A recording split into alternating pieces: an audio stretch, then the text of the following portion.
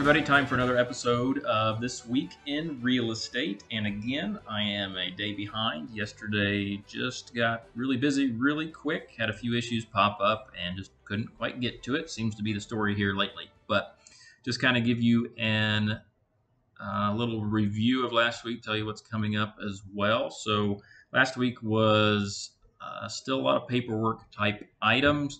We had inspections going on with a few transactions, so that was being negotiated back and forth a little bit.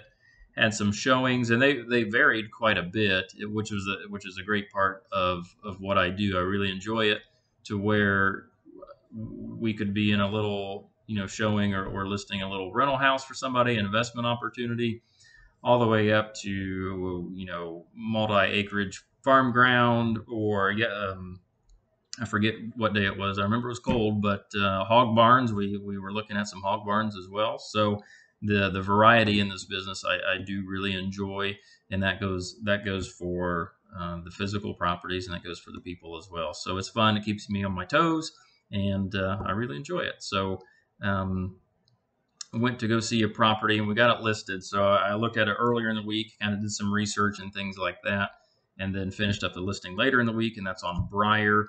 And I'm going back for some more pictures here. I believe tomorrow it was getting cleaned out. So I will get to that. And then showed some commercial properties, one in Lynn and one in Winchester, which that was neat. The person kind of looking around this area, deals with prototype vehicles. So it was kind of neat talking to him and his business. Like I said, you meet a lot of different people in this line of work. So it was really interesting hearing his story, how he got to where he was, and what he's doing now. So that was fun to learn about. And then had a couple closings. So we had a closing last week on some investment units from there in Muncie, and then just yesterday had another.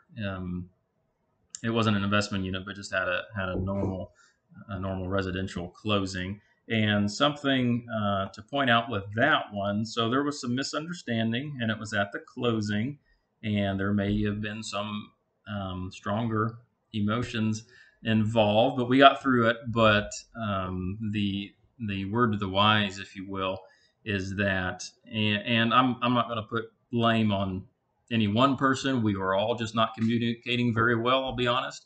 So the seller didn't quite get everything out of the house that was expected.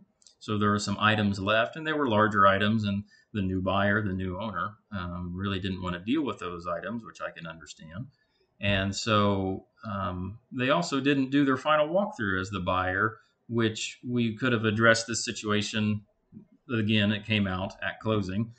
We could address the situation a little bit sooner and had everything kind of under wraps prior to closing, but that didn't happen. So we're kind of scrambling at closing to get everybody basically happy, to work out a solution, and we did.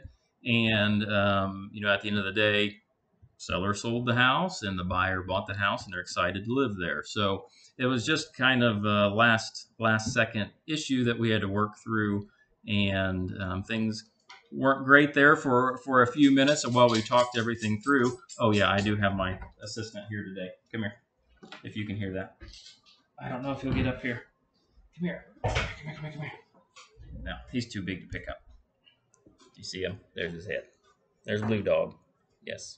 Went to the vet today. Just a normal checkup. Everything's fine.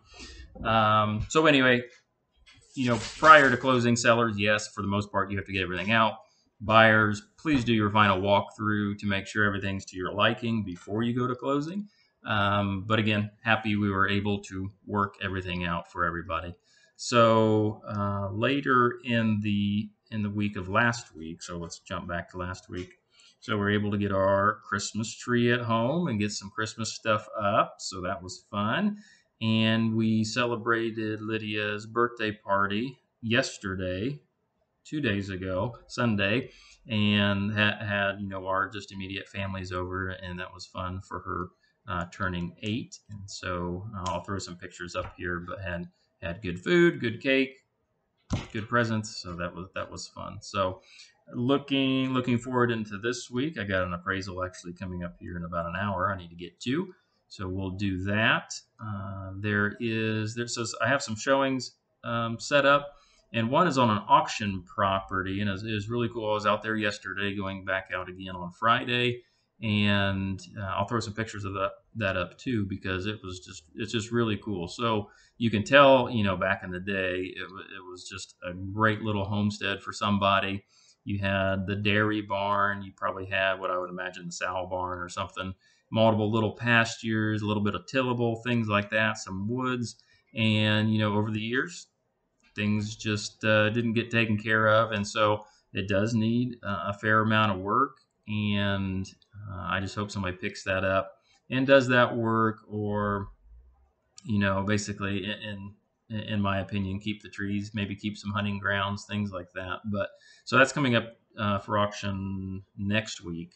But I'll be out there again, and just totally enjoy doing that, taking clients out there for properties like that. So that's fun. But and then some random meetings coming up, things like that. So that's what's expected here coming up this week. And that was the review of last week, and again had my helper here today to help me with that. So if you have any questions or anything real estate related, go ahead and either comment here or get a hold of me on my cell phone, 765-717-2407. So we'll see you next time. See ya.